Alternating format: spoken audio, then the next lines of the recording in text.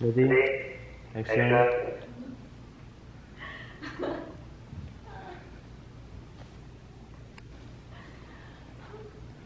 컷.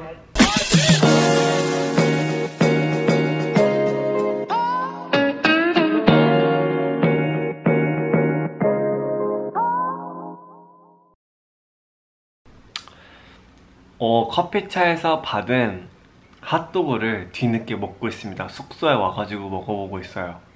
근데 오늘 먹은 것 중에 제일 맛있어요.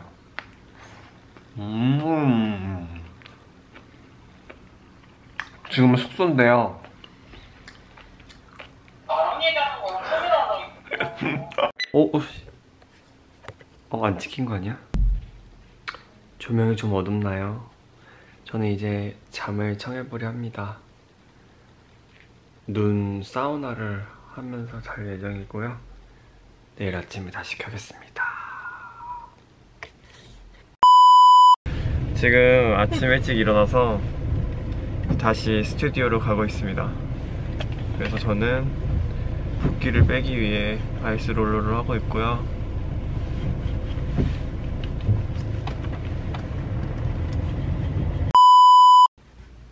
미쳤다. 잘라.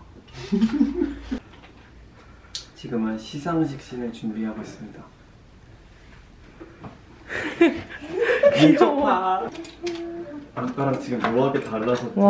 비틀었어, 그치? 지금이 더 좋아. 얼굴 진짜 작다. 내일 이거 좀 유지돼야 되는데 걱정이다. 9월에 찍을 때는 더 빼놓고 와야지. 9월을 찍을 때는 우리가 하게 되면 바뀌지 않지 않을까요? 그치, 안 바뀌게 한다고 빨리 계약서 명심. 이 팀 아니면 안 하겠다. 해야겠다. 거부, 촬영 거부. 여러분 백스테이지에서 이런 말들이 오갑니다.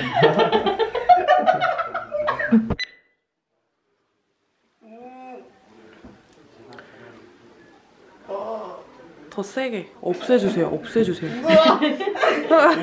얼굴 뽑힌다며.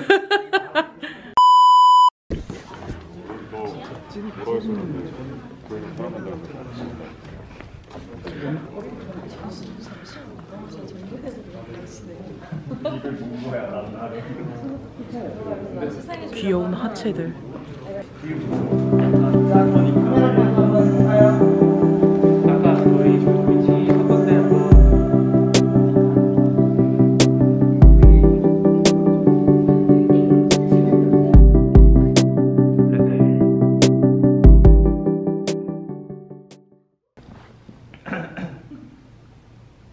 레디 액션.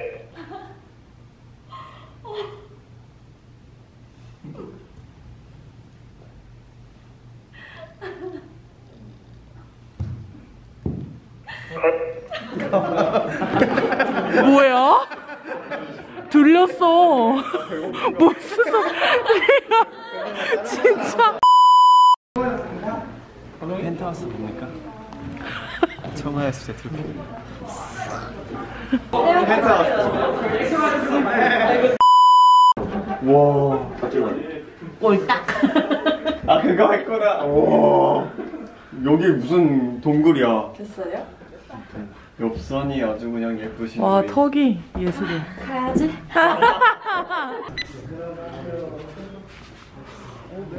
매너다리. 아니 별로. 매너 쓰레빠.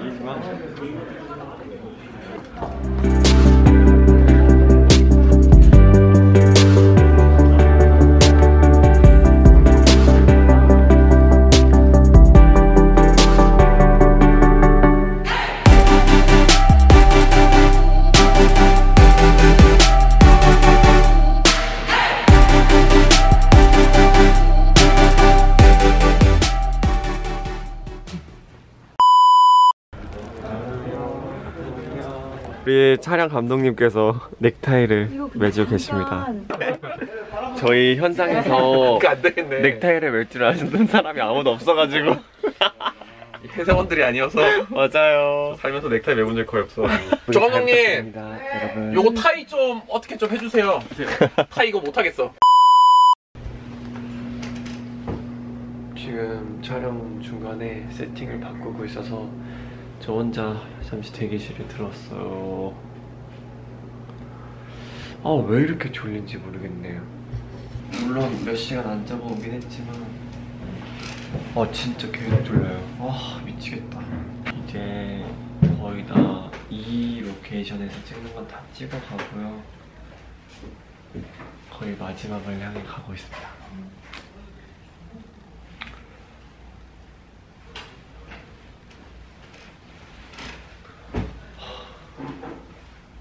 여러분, 유민 누나 모든 촬영신이 끝났다고 합니다. 홀가분한 마음으로 우리 세연이 파이팅 좀 기운 내라 주세요. 잠깐만, 나 예쁘게 나와야 되는데 맨날 얘 유튜브에 막 나가가지고 예쁜 것만 골라서 좀 올려줘. 나 이제 그 상에 나가는 거 지켜보는 거 남았나?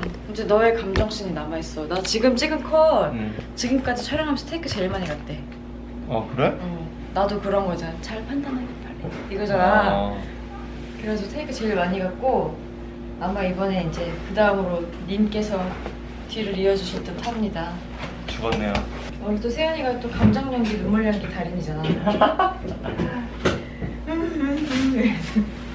창밖에서. 그래, 대사 없이 우는 것도 자신 있지? 네. 해보겠습니다. 난 힘들었어.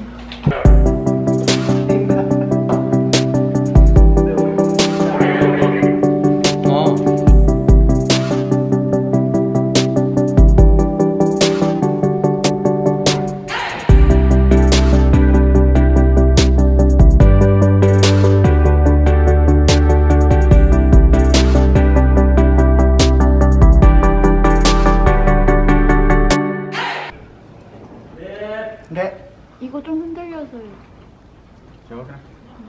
네, 사운드 카메라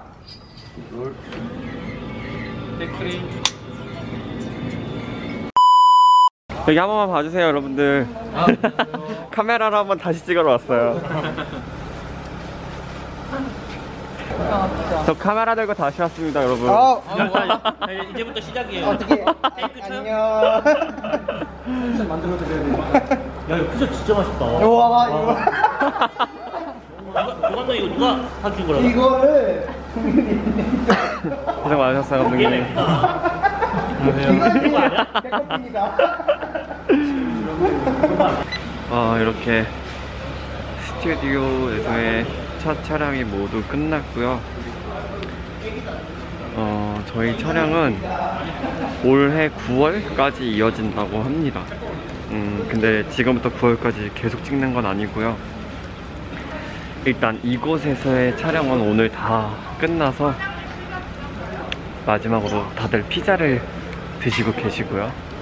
저희는 다시 서울 이태원 한남동으로 이동을 하게 됩니다. 감독님, 오늘 촬영을 끝낸 소감이 어떠십니까? 아직 남았습니다. 이 스튜디오에서의 촬영을 끝낸 소감이 너무 좋아요. 네, 고생 많으셨습니다.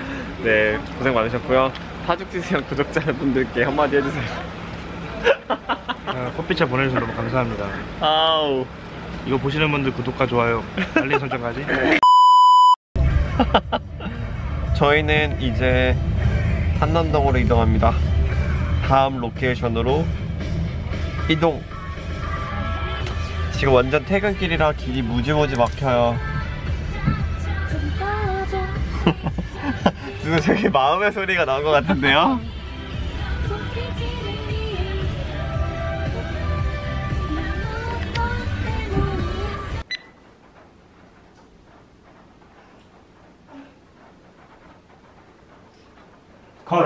컷입니다. 왜 우세요? 왜 우는 거죠? 찌질같이 말이야. 뭐예요? 참치의 눈물인가요? 참치의 눈물이 뭐야? 참치의 눈물. 뭐지? 참치의 눈물, 이거 술 엄청 귀한 술이잖아. 제가 이분 때문에 울었습니다. 남자친구 옷을 입은 설정이에요.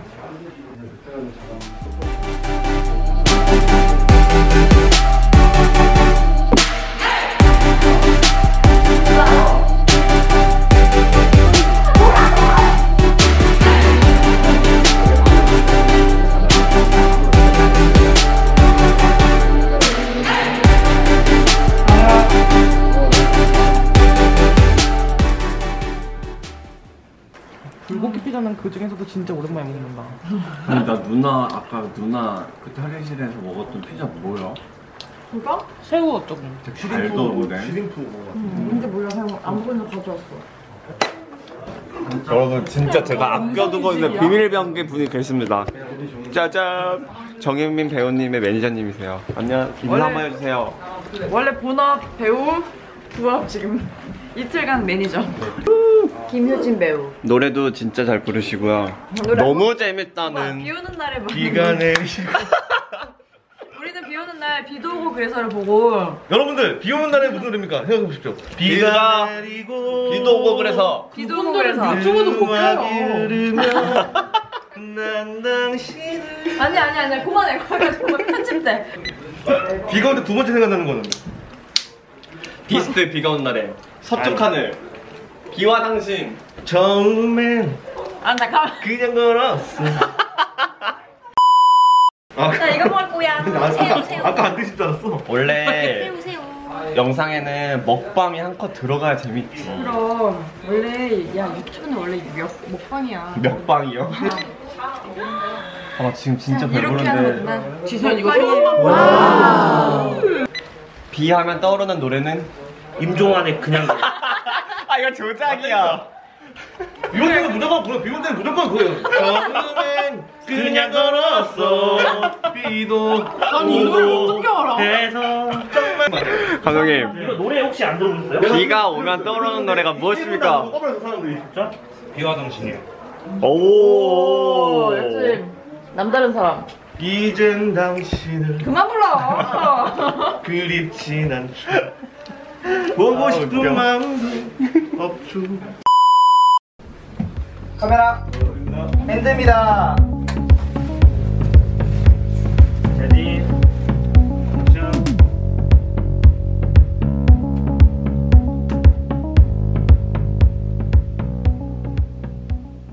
해야 돼 이거. 말씀드릴 게 있는데 죄송한데 촬영 끝.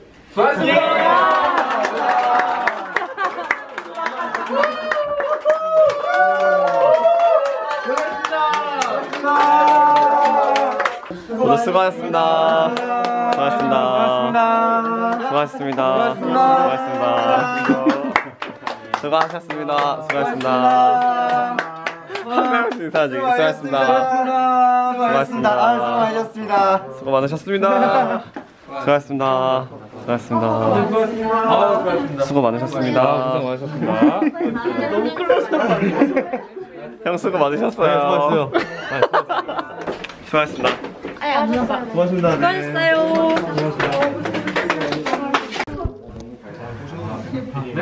자, 슛 들어가겠습니다. 슛. 하나, 둘, 셋.